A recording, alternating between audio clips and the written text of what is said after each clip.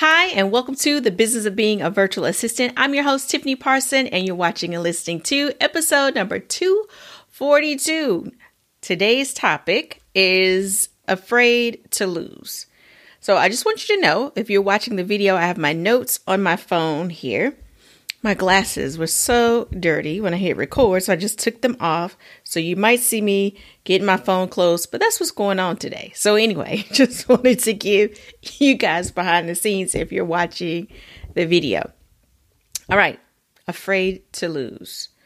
So as we are developing and shaping and forming and molding our virtual assistant businesses, there comes a point where what you shape, what you mold, the system you create may not fit the clients that are on your roster or that are coming to you.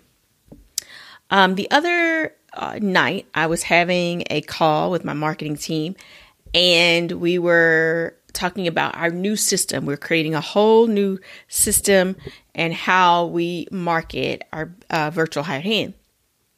And she asked me a question in regards to a discovery call and discussing price. And I am sticking to the fact that if someone wants us to discuss price on our initial meeting, that's a red flag that they may not be the right client for us. If someone is shopping based on price, we don't want to be selected because we're the cheapest. I get people may want to know, are we within their budget or what have you? However, the first meeting is not the place to discuss it because I'm learning all about them, who they are, what they provide, and what they're wanting. That's strictly what that call is about. So it occurred to me as I'm asking God, what should I talk about this week? And I wrote down, people are bowing down to client requests because they are afraid to lose. And I understand this. This was me. If a client wanted me to be available at 8 o'clock in the morning. Oh, can you start looking at the emails at 8 o'clock instead of 10 o'clock? Okay, yes, I can do that. Can you start checking voicemail every day, even on the weekend? Okay, I can do that. Whatever they asked, I can do that. I can do that. I can do that. Why? Afraid to lose. Afraid to lose a client, afraid to lose business, afraid to lose money. The funny thing,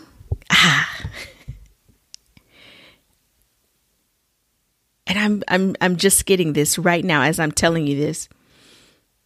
We're afraid to lose money, business, a client. But isn't it funny how we're not afraid to lose ourselves? We're not afraid to lose our dignity. We're not afraid to lose our families.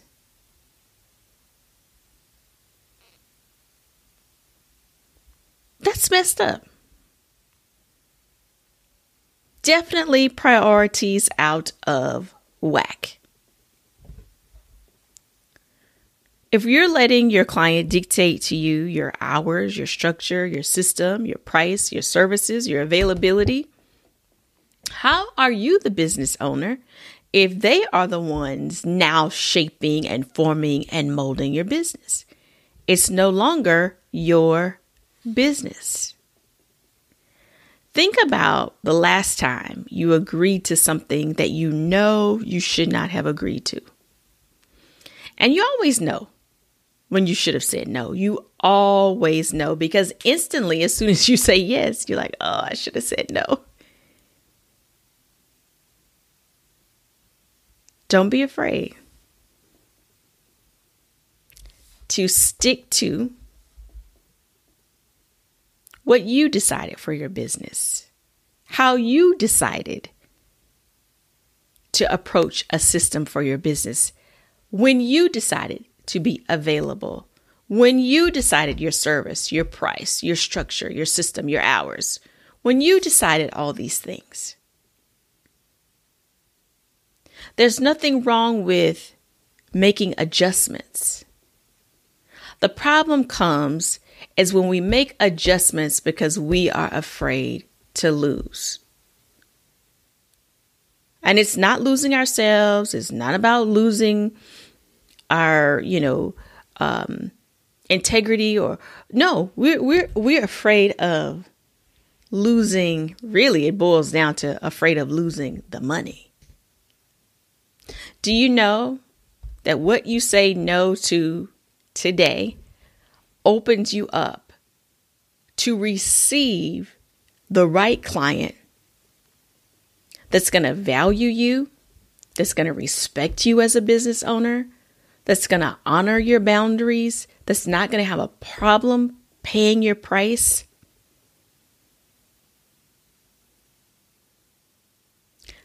The no you say no, the thing you say no to today gives room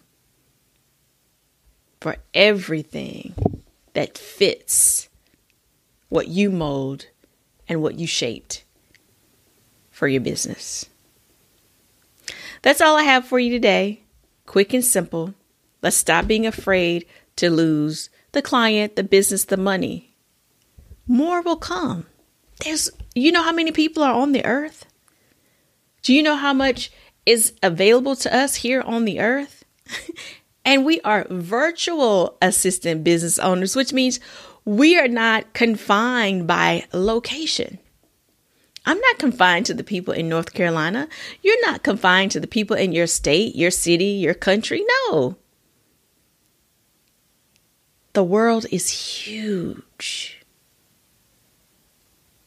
Stop being afraid of losing the small stuff. You're way bigger than that. Thank you so much for watching and listening. You have a wonderful and fantastic day.